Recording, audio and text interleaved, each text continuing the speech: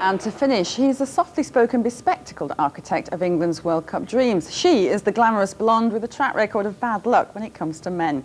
Both are Swedish, and if the speculation's right, they're very much in love. Yes, forget Beckham's foot. The big soccer story is whether Sven-Göran Eriksson and Ulrika Jonsson really are having an affair. The papers say they are, the couple are saying nothing. So real love or just a publicity stunt? Peter Morgan has this. The real match of the day at Stamford Bridge was up in the stands. TV presenter Ulrika Jonsson was there, as was the greatest living Swede, England coach Sven-Göran Eriksson. Coincidence or something more romantic? Today's tabloids are full of their alleged love match. There's even a political angle, with reports that Alistair Campbell made the unwitting introduction at a party last year.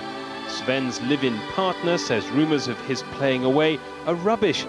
Ulrika's mother was rather more candid, though, about her daughter's latest adventure. Gun Brody told a Swedish newspaper, "I think they have a future together. Ulrika has talked a bit about Sven-Göran. They have enjoyed each other's company very much. I would be very happy if they made it work." Nervous England fans already sense a World Cup conspiracy by rival teams in Group F. David Beckham was brought low by an Argentinian tackle. Now has their manager been distracted by Sweden's secret weapon? Tomorrow's News of the World promises more Sven sensations. Sven-Göran's mother gave her verdict tonight. The boy is over 50, she said. You can teach children to walk, but you can't tell them what road to take. That's all the sport. Now back to Alex. More than just sport by the sound of it. Thanks.